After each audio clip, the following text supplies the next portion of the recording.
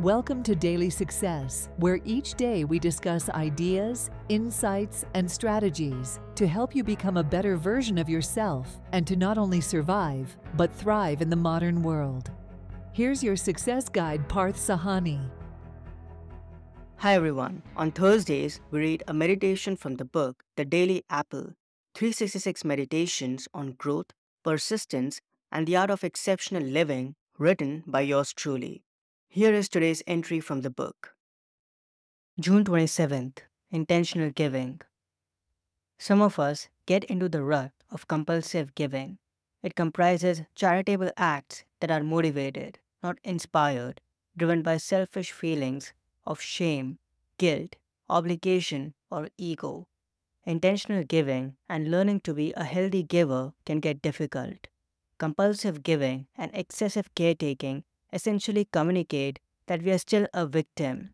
We end up giving too much, and later, when things backfire, we feel agitated, confused, and frustrated. It's important that we let go of these compulsive cycles and give with intention. As Melody Beattie puts it, healthy giving is part of healthy living. Like other things in life, we need to seek balance in giving as well.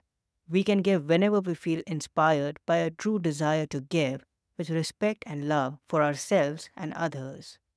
We need to decipher our true motives behind giving and understand if we are giving for our own selfish interests or for others' benefit.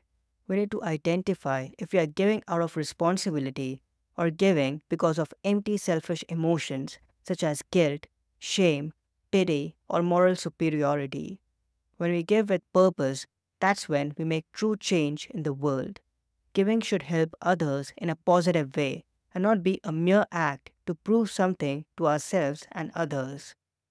Some of us know how to give intentionally, but it can be a challenge for others.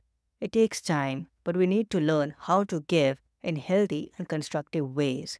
We need to strike a good balance between giving and receiving.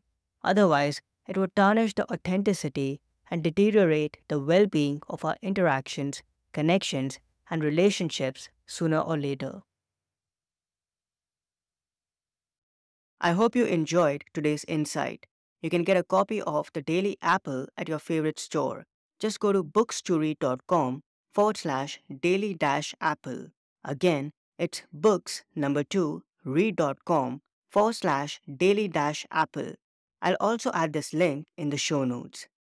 That wraps up this episode. Have a tremendous Thursday, and I'll talk to you soon. Until next time, relax, stay calm, and keep moving forward.